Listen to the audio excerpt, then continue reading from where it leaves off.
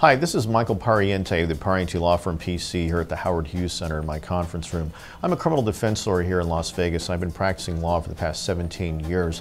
Today I'd like to talk to you about the Kentucky court clerk, Miss Kim Davis, who was charged with contempt of court. What happened in her situation was she refused to issue same-sex marriage licenses to same-sex couples. A federal judge ordered her to do so, and when she didn't, she was found in contempt of court. That means she defied the judge's order and was found in contempt of court, and the judge sentenced her to jail time until she agreed to comply.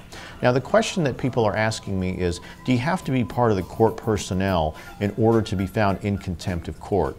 In other words, if you, let's say, are just a regular citizen and you don't work in the courthouse or work in the judiciary branch, can you be charged with contempt of court? And the answer is absolutely yes.